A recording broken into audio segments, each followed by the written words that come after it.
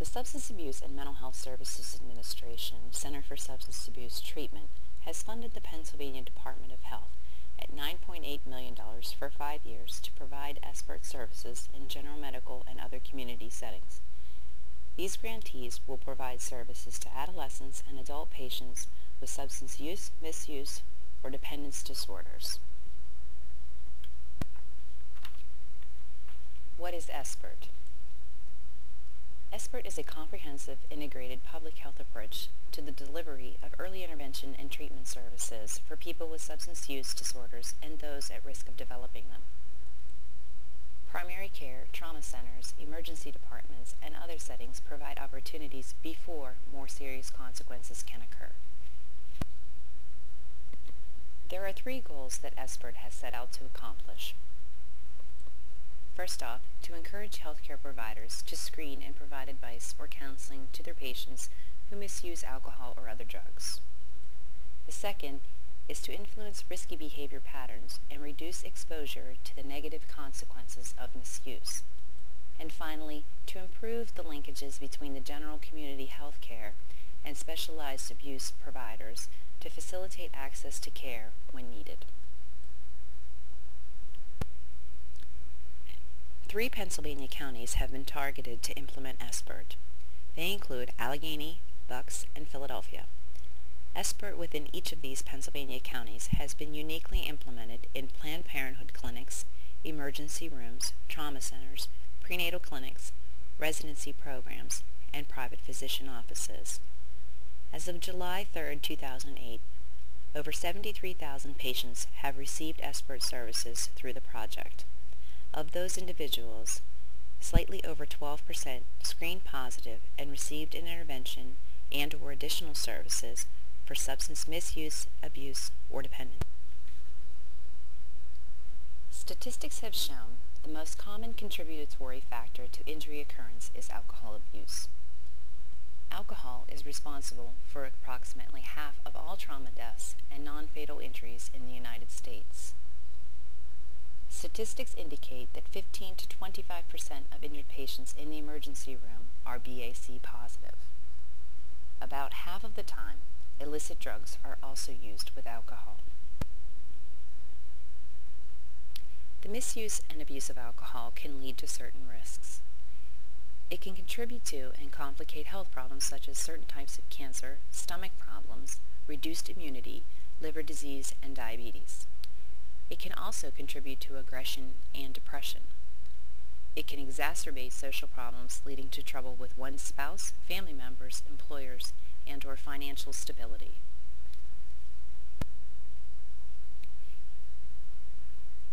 Even though, on average, the problems of individual risky or problem drinkers are less severe than the problems of harmful or dependent drinkers, the number of risky and problem drinkers is vastly larger and creates enormous social, legal, medical, and economic problems. Of all the alcohol-related problems seen in the emergency rooms and trauma centers, the majority of these problems are experienced by risky and problem drinkers, not addicted patients. Results on research for screening and brief intervention have been positive.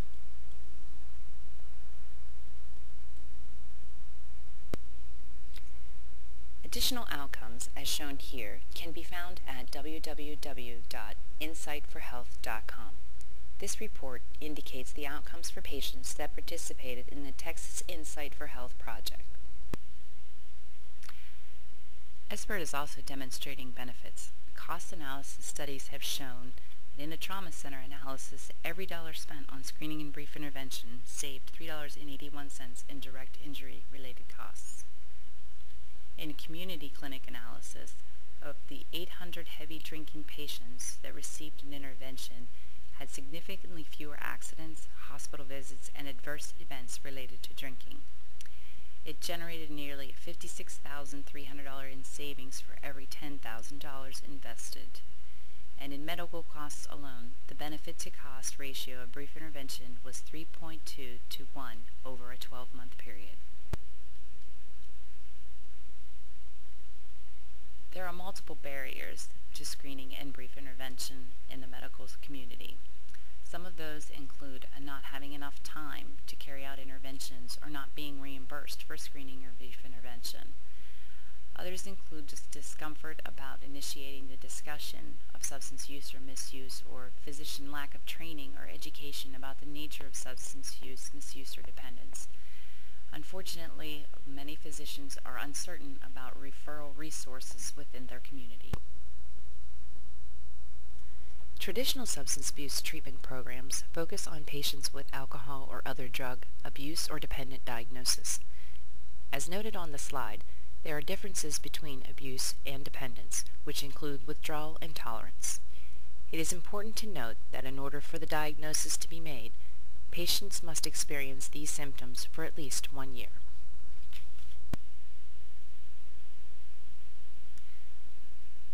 The primary focus of specialized treatment has been persons with more severe substance use or those that have met criteria for substance use disorders. The SBIRT initiative targets those with non-dependent substance use and provides effective strategies for intervention prior to the need for more extensive or specialized treatment. The target population for those for screening and brief intervention are those patients that are considered high-risk drinkers or those probably abusing or dependent on a substance. Some additional benefits of SBIRT implementation include it does not require a drug and alcohol specialist to implement. In addition, it views alcohol or drug use along a continuum, not just seeing the patient as being simply addicted or not addicted. It also provides an active, systematic way to screen and provide brief intervention or referral for more specialized services. SBIRT provides an approach and language to address drug and alcohol issues and reduce resistance among patients by using a non-confrontational approach that puts the responsibility for change on the patient. When screening, it is beneficial to use a consistent tool that has been found to be reliable and valid. There are multiple options or tools that can be administered by self-report or interview, paper and pencil, or computerized. Screening instruments vary in their ability to detect different patterns and levels of drinking and in the degree of which they apply to specific populations and settings. Some examples include the BAC, or blood alcohol content, or other medical tests such as liver function, the audit, or the alcohol use disorders identification test, which incorporates questions about quantity and frequency of alcohol use. The ASSIST, or alcohol smoking and substance involvement screening test, which was developed by the World Health Organization and covers tobacco, alcohol, cannabis, cocaine, amphetamine-type stimulants, sedatives, hallucinogens, inhalants, opioids, and other drugs.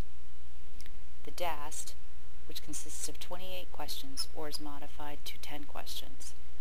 This self-administered or interviewed tool is to detect drug problems and also assists with the staging of the patient's level of possible dependence. The CRAFT is intended specifically for adolescents. It draws upon adult screening instrument and covers alcohol or other drugs and situations that are suited to adolescents. The questions are, have you ever ridden in a car by someone, including yourself, who was high or had been using alcohol or drugs? Do you ever use alcohol or drugs to relax, feel better about yourself, or fit in? Do you ever use alcohol or drugs while you're by yourself or alone? Do you ever forget things you did while you were using alcohol or drugs? Do your family or friends ever tell you that you should cut down on your drinking or drug use? Have you ever gotten into trouble while you were using alcohol or drugs? Tools such as the T-ACE and TWEAK are used for pregnant women, as well as 4 or 5 Ps, which is based on the work of Hope Ewing and Ira Chasnoff. The 4 or 5 Ps are screening instruments that can be used to screen women of childbearing age or those that are pregnant. Much like the CRAFT for adolescents, the 4 or 5 Ps detects the risks women may be exposed to and thus at risk of use. The The cage is not listed here. However, the questionnaire has been evaluated in several studies showing sensitivities ranging from 43 to 94% for detecting alcohol abuse and alcoholism. Cage is well suited to a busy primary care setting because it poses 4 straightforward yes-no questions that the clinician can easily remember and requires less than a minute to complete. However, the test may fail to detect low but risky levels of drinking. In addition, the cage often performs less well among women and minority populations. SBIRT uses the following guidelines developed by the National Institute on Alcohol Abuse and Alcoholism, or NIAAA, for the definition of a standard drink. These guidelines are also depicted on the screening tool.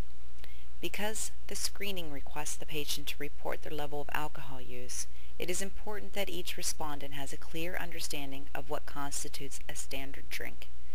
Some patients may mistakenly believe that a 16-ounce beer or a martini, for example, is a standard drink. This illustration provides a clear description of the equivalence of a standard drink. The following are the basic steps in the screening process. Step 1. Introduce the screen. Step 2. Be specific in your questions. Step 3. Make sure you are speaking the same language as the patient. Use reflective listening and probe to make sure that you are understanding what the patient is saying. Step 4. Convey a non-judgmental attitude throughout the screen, no matter what the answers are. The purpose of screening in SBIRT is to assist individuals in recognizing preventable risks. These screenings are intended to be a simple and unobtrusive part of the office visit that may be included with other routines, such as blood pressure checks, weight, vitals, etc. By incorporating the initial screening questions listed here to the other triage routines of the practice, the questions are normalized into the day-to-day operations of the provider. These 6 short questions can be self-administered via questionnaire or asked by the staff. The Pennsylvania SBIRT initiative employs a 2-stage approach to help identify at-risk individuals. The screening tool is double-sided. Side 1, shown here, consists of 6 questions. 3 ask about a patient's alcohol use and the other 3 about drug use. A score can be obtained by adding the 3 small numbers before the response selected by the patient for questions 1 through 3. A score of 7 or more for women or those over the age of 65, and a score of 8 or more by men is considered positive. Patients may also screen positive by answering affirmingly to either of the drug questions in 4 or 5. These questions ask the patient about non-medical drug use. A positive screen should be reported if a patient answers yes to either of these questions, and the primary care provider or healthcare specialist should consider the appropriate level of intervention regardless of alcohol use risk. Side 2 of the Health Behavioral Assessment, shown here, contains the complete audit or alcohol use disorders identification test. This should be used when the patient scores positively on Side 1. The audit, which consists of 10 questions, is scored by adding up the patient responses which correspond with the values on top of the columns. The sum of the values for all 10 questions is the patient's total audit score, which is used to determine the level of intervention. This diagram provides an illustration of how to match between the level of risk and the type of intervention. However, clinical judgment should always be used and can override these recommended protocols.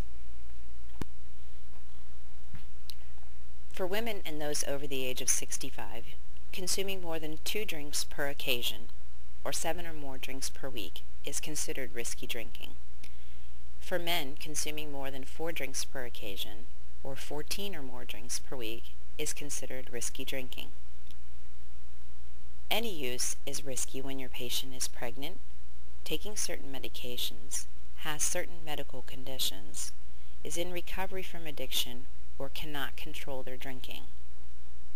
It is important to note that there is no safe level of alcohol consumption during pregnancy, so it is advisable that no patient should drink any level of alcohol during pregnancy. This exercise will give you the opportunity to experience which screening method will be most effective for you.